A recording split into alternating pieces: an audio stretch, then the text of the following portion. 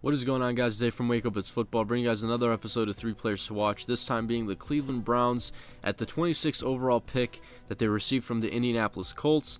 Let's get right into this one. First of all, the player I have in my 4.0 mock draft is Derek Carr, the quarterback out of Fresno State. Really liked what I saw on tape, but the Browns, I feel, are very interested in Derek Carr. If they don't take a quarterback at number 4 overall, if they decide to go with Sammy Watkins or Khalil Mack, coming all the way down to 26, they could be looking at a quarterback like Derek Carr. If Teddy Bridgewater falls, like a lot of people are starting to say he is, and he's there at 26, Teddy Bridgewater could be also a possibility. And then if they want to address the wide receiver position, I think they can go with Jordan Matthews, who has been, I think, could sneak into the top end of the first round. I think, or sorry, the bottom end, I should say. Jordan Matthews, definitely a player who's a little bit underrated, hasn't really been talked about, could surprise some people.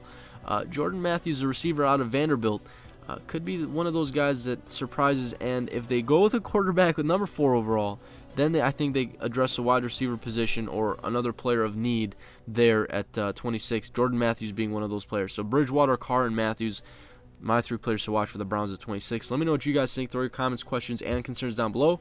But that's all I got for you guys today. I'm out.